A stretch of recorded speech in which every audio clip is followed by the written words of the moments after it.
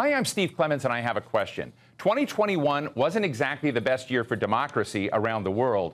So was Joe Biden's Summit for Democracy supposed to come in and save the day? Let's get to the bottom line.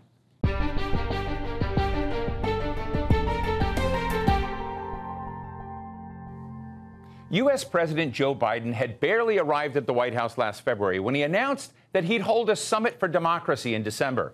He said the idea was to defend democracies against the spread of authoritarianism, fight corruption, and promote respect for human rights. It's been a year where 6 coups have already thrown out civilian leaders in countries ranging from Sudan to Myanmar. China's leaders and Russia's leaders look like they're outperforming Biden on a lot of fronts, and democracy looks like it's gasping in the boxing ring after taking a lot of punches. Can it prevail? Even in the United States, the year started out with angry mobs attacking Congress to try to overturn the results of the presidential election. Authoritarians are on the march worldwide, and they're taking advantage of people's frustrations, centralizing control and suppressing dissent. People around the world are not so sure that democracy makes their lives better. Now, more than 100 heads of state have been invited to Joe Biden's virtual summit. But besides speeches, what's it going to be? Who's invited to the club? Who's left out? What does success even look like? And does Washington have the moral authority to lecture folks about democracy? That's what we're talking about today with Ambassador Daniel Fried, who served as one of America's top diplomats to Europe for decades, serving under both Republican and Democratic presidents. He's a distinguished fellow at the Atlantic Council. Elise Labott is columnist for Foreign Policy magazine, and she's the founder of Zivi Media, a platform for debate on international affairs. Check it out. And David Adler, a political economist who's worked on the foreign policy team of Senator Bernie Sanders and is the coordinator of the Progressive International. Ambassador Fried, it's great to have you with us. Great to have you all with us today. But let me just start with you. Explain to our audience what this Summit for Democracy, is supposed to achieve. What's it about? I think Biden is essentially right.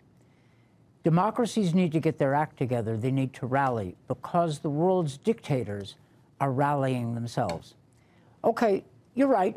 2021, bad year for democracy. What do we do about that? Give up? Throw up our hands?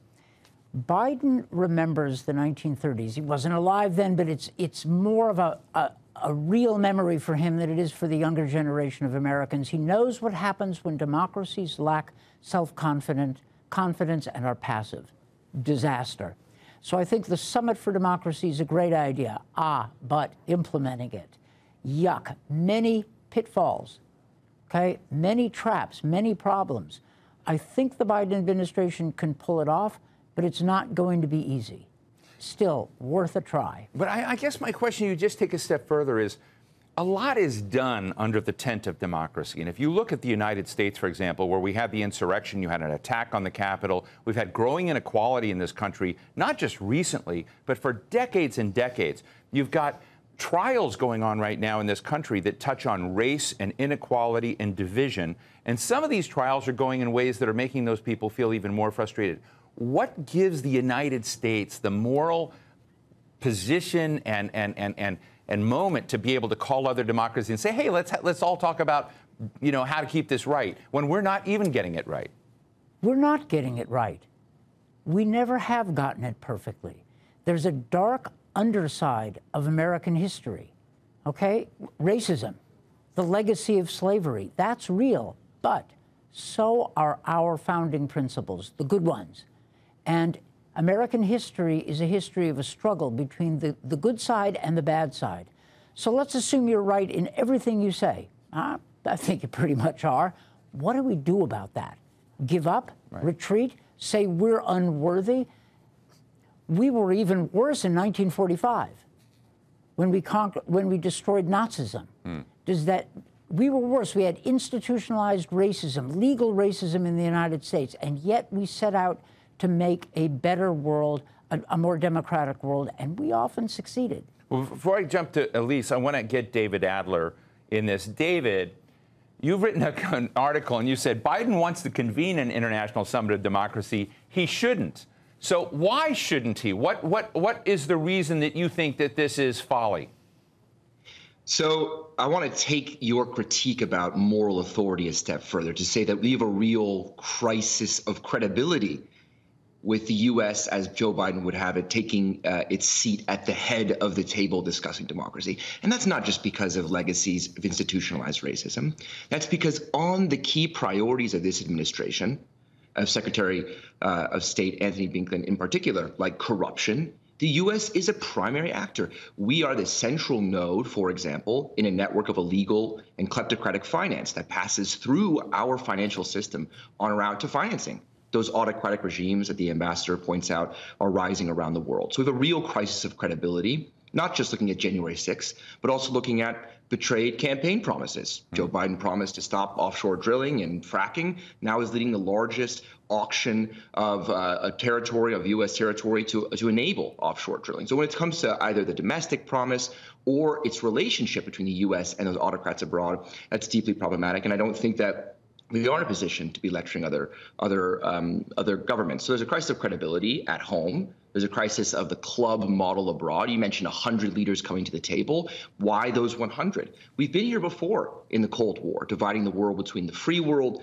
and what we used to call the slave world of the Soviet Union. Does that Cold War logic work? This is something that I hope to debate today, but one thing that I could point out is our systematic inability to pick good allies abroad. Secretary of State Antony Blinken recently in Latin America giving a speech for how we can defend democracy in the Americas ahead of this summit. Where is he doing it? He's doing it in Quito, where Ecuadorian President Guillermo Lasso had just introduced a state of emergency to crack down on protesters and distract from the revelations in the Pandora Papers of his extensive tax evasion. And later in Bogota, in Colombia, lavishing praise on President Ivan Duque, who stands accused of enabling, facilitating, and supporting massacres of indigenous, peasant, and social movement leaders. So we've got a crisis of credibility abroad, the club model, credibility at home, the club model abroad, and just as importantly, our model of cooperation across. The U.S. continues to insist on dominating multilateral fora, which could be avenues for the flourishing of democracy. That's, of course, the Organization of American States, which has led those coup efforts in places like Bolivia and earlier in Haiti, but as well as WHO. You know, we're confronting a pandemic that doesn't care about whether you're a democracy or whether you're a communist regime, and yet we continue to insist on protecting our patents against global vaccination efforts, preventing the WHO from engaging with Russian, Chinese, Cuban vaccine candidates. These are things that require us to look beyond that division between free world and slave world, democratic and non-democratic. And so for those reasons, I think it's not a helpful framing, and I'm curious to hear from other people on the panel about what we can achieve within those constraints, but I'm remain very pessimistic about its prospects for those reasons. Well, Elise Labott, in a great piece in Foreign Policy magazine, writes that, you know, and I agree with her, that one of the assets that the United States had in decades of struggle during the Cold War, et cetera, were the characteristics of it as a democracy. We can debate how hypocritical elements of that were, but that was part of the package of America's engagement with the world. And you write that that is what we need to bring back to deal with China, Elise. So I'd love to kind of hear. We've just had kind of two, you know, different perspectives here, both kind of realistically. This is a high-stakes moment for Joe Biden. But tell us your views. It's a high-stakes moment, and Dan and I debate this all of the time about, and David makes a good case about whether we should be having this at all, considering America is not leading with its values. Yes, Joe Biden is speaking about, you know, the importance of American values, and these are organizing principles.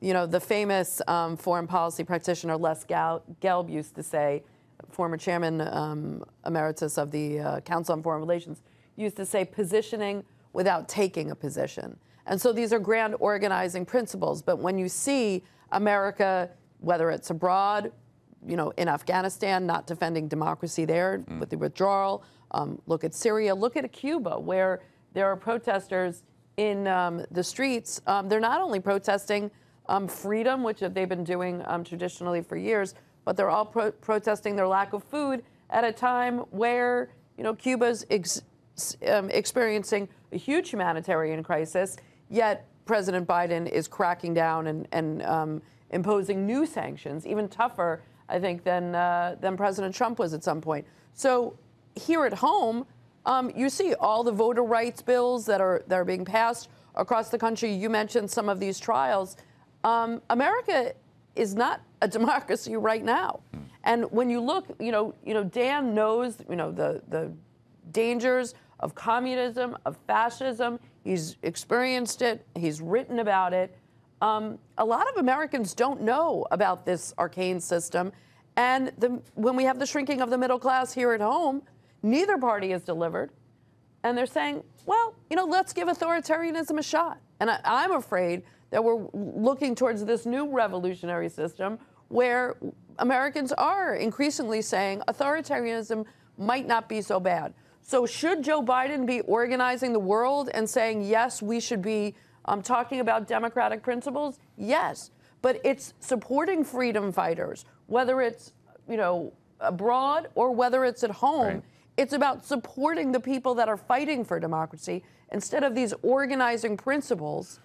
Democracy is work. It's not just an idea. And I'm afraid we're promoting the idea and not doing the hard work to safeguard it. But let me ask you a question, Elise and Dan and David. I hear that argument a lot, and I have seen it a lot. I've seen it in places where I was, having sort of dueling op-eds with Anne-Marie Slaughter before actions were taken in Libya, that it's easy for people to say, support the freedom fighters in that moment of passion. But when it comes to real institution building, when it comes to the costs of helping another nation build the institutions that it needs to build to deliver something there, and it's sometimes very hard to do it, or the forces that are released, like in a place like Libya, that are so hard. I find right now America in strategic contraction. So when you sort of look at that moment of saying, hey, rah, rah, let's go help, other nations, engage in revolutions and fight for their rights, but at the same time, we're nowhere to be found when it comes to supporting them. Tell me where I'm wrong. No, you're 100% right. But it's not a binary choice of one or the other. Okay, I think you're 100% right. Whether it's in Iraq, whether it's in Afghanistan, whether it's in Libya, as you say, the U.S. is really good about going in and getting rid of the dictator.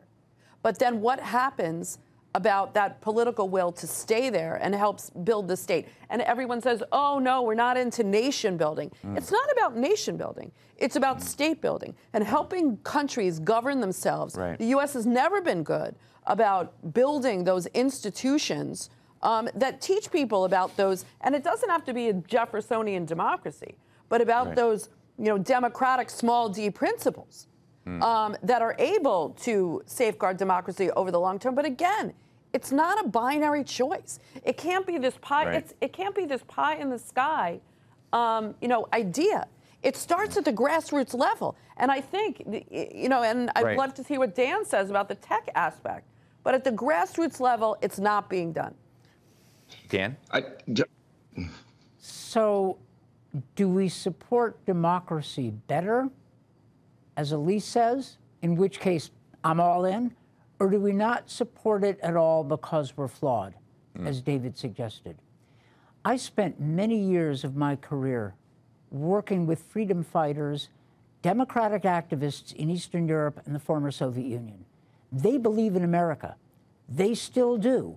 The Belarusian democracy movement believes that America stands for something that's good. They're not cynical.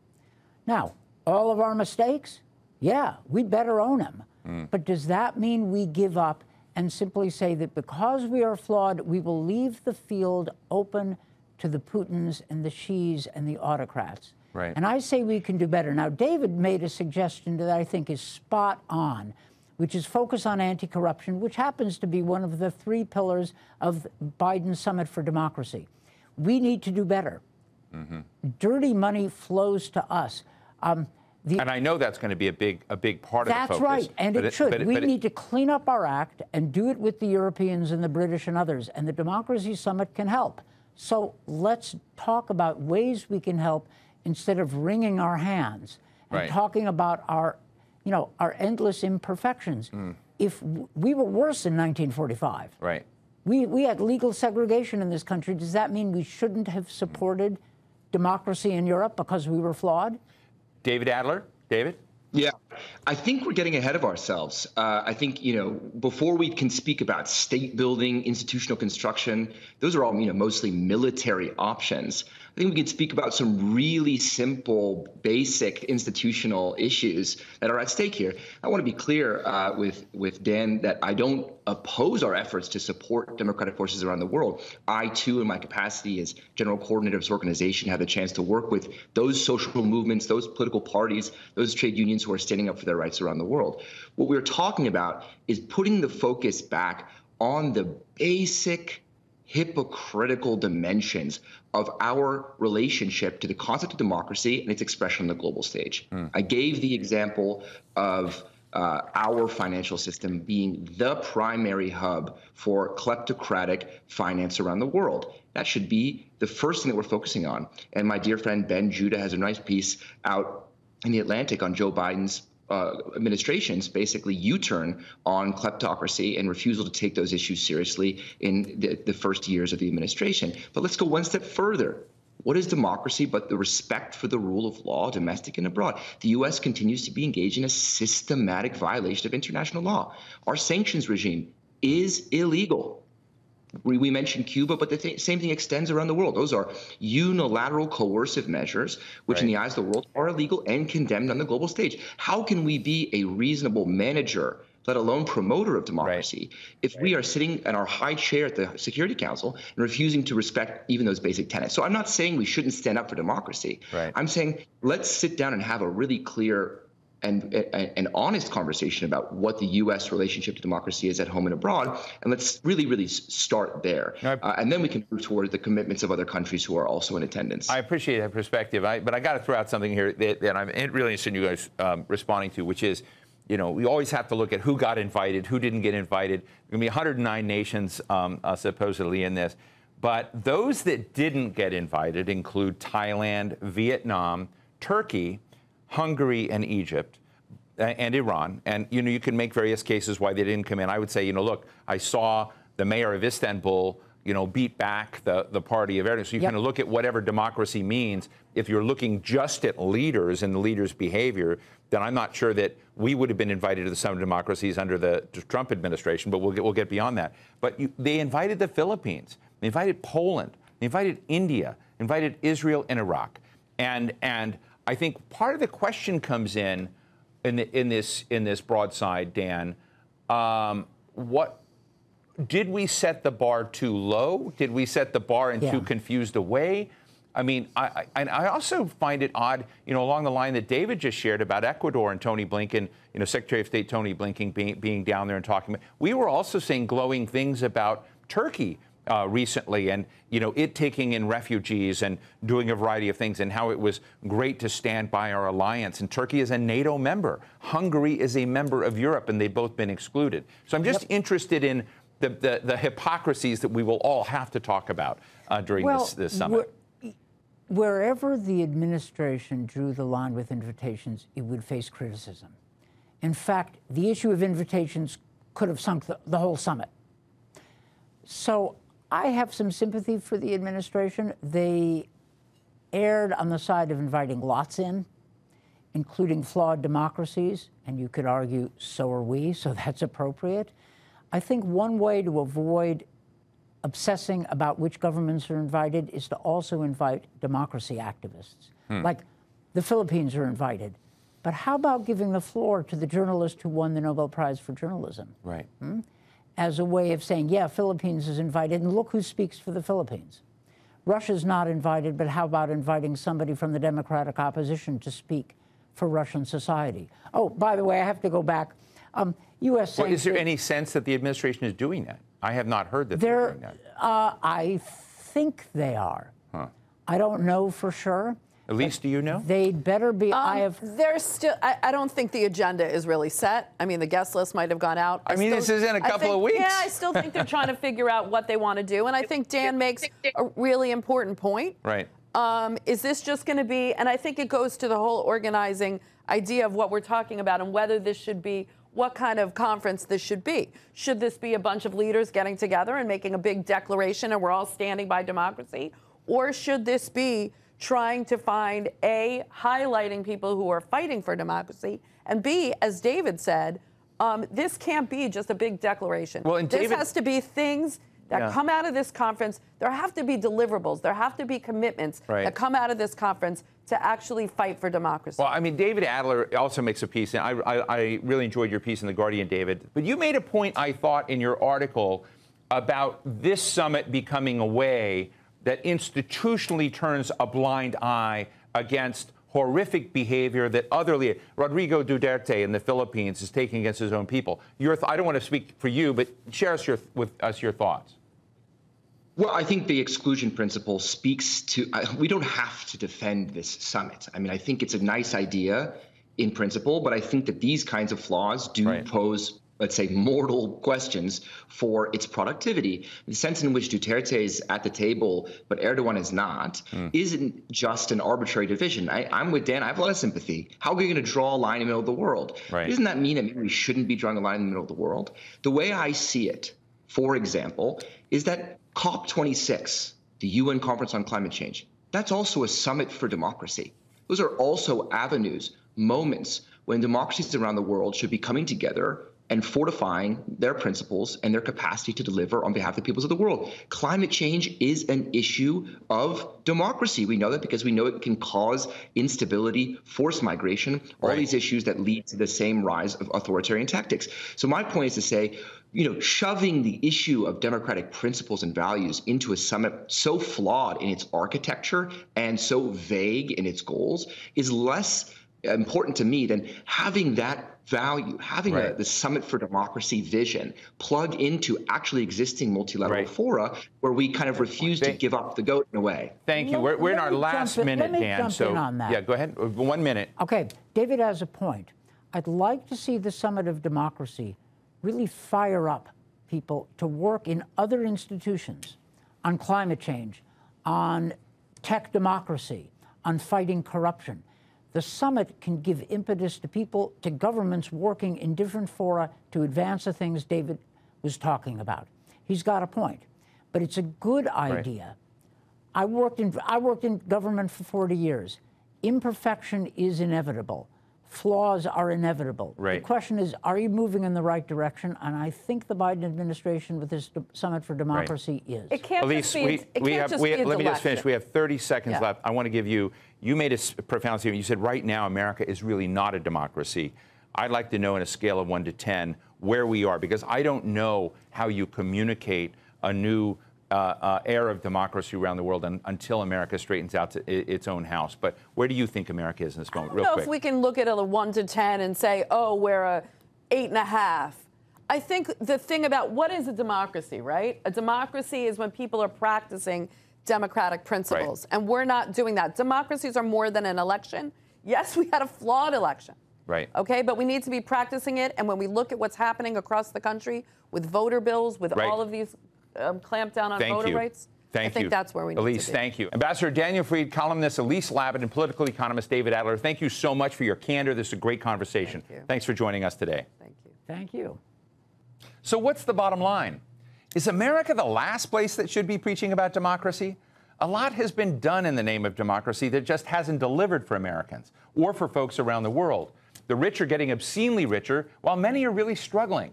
In this country, you can be sidelined easily if you're born into the wrong zip code or skin color. Democracy isn't just about the vote. How about protecting minorities and the weak? How about equal rights for everyone? Biden is right that dictatorship is not the answer, but it's disingenuous to gather heads of state in a big virtual conference as if there's a secret handshake that fixes these problems. Instead of that, America needs to get its own house in order and deliver a democracy that's real and that brings justice and opportunity for all Americans. The U.S. has a lot of work to do, and we need to be a lot more honest about that, both at home and abroad. And that's the bottom line.